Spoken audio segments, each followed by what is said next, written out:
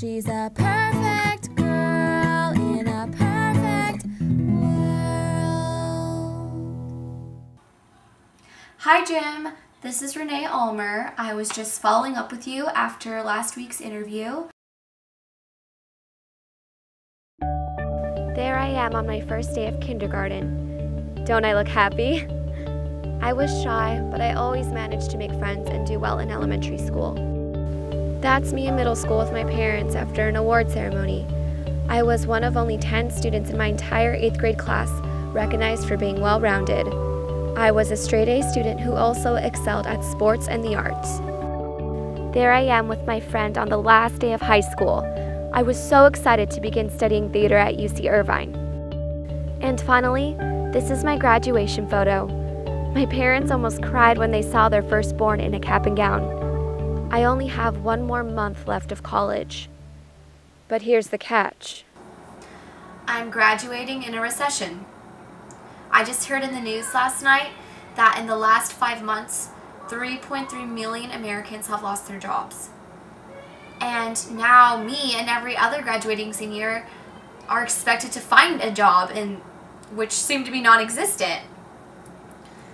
And it's really stressing me out. I mean, my parents expect me to find a job ASAP. I'm taking a full load of courses this semester in order to graduate on time. And I'm finding that searching for a job is just as time-consuming as all of my homework. I'm trying to stay positive, but I'm realizing that all my college degree can get me is an interview at McDonald's, if I'm lucky. Now I have to go to school and meet a group for a very time-consuming project, which I don't have any time for.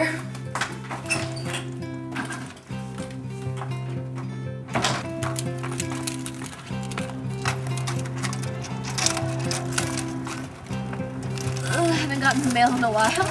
Can you tell? Oops.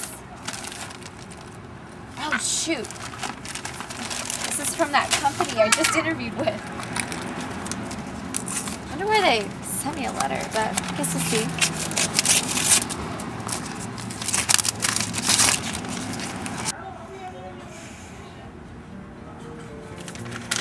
So much for that.